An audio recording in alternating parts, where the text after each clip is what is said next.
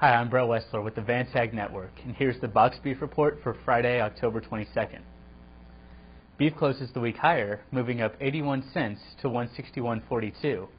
Beef is $6.74 higher than the previous Friday's close and less than $10 under this year's high.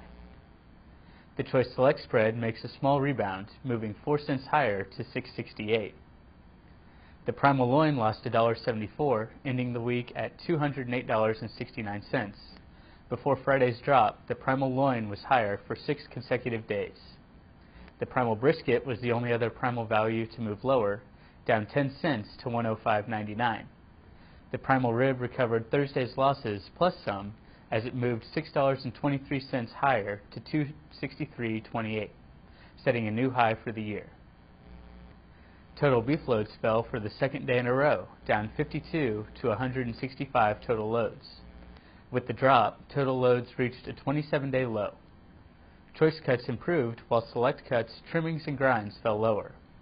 Grinds fell $22 and penny to $2.49, above this year's lowest point. The box beef live cattle spread continues to widen, up 14 cents to $59.22.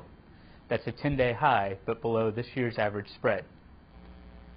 Pork prices are lower, allowing beef to widen the beef to pork spread by $1.51 to $85.36.